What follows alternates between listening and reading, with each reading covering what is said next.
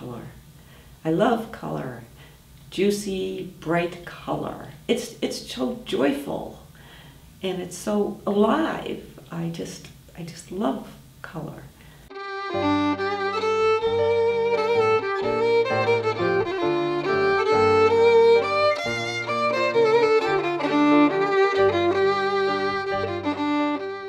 I work in water media.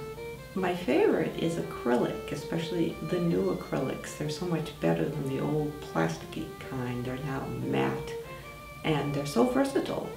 You can do everything with them.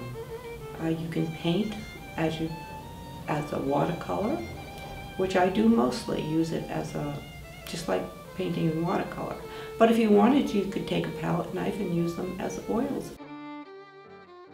I paint what I feel rather than what I see. I have to paint the feeling that it evokes in me.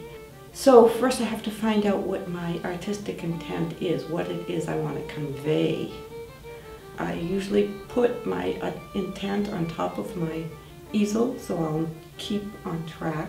Presently I have the word wondrous on there. I often deal with man's place in nature and the fact that nature is so wondrous.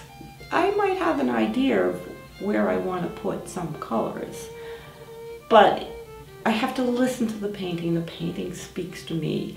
And as I'm going through and I have that blue sky there, very often the painting says, get rid of that blue sky. It just does not go. One has an idea of what you want to paint. That never happens, ever, ever. You start in with your idea and you start working. And then you see that color doesn't go with this color. Really, does it? No. And so the painting says, use this color or try this. And that's, I think, the secret. Try this. What the hell? Let's just try it. You know, what are you going to lose? It just evolves organically. And before you know it, the painting's done. And then you have to have that policeman stop you and say, the painting is done. Sometimes you have to let it sit there and you have to look at it for a couple of days. And then you might want to tweak something.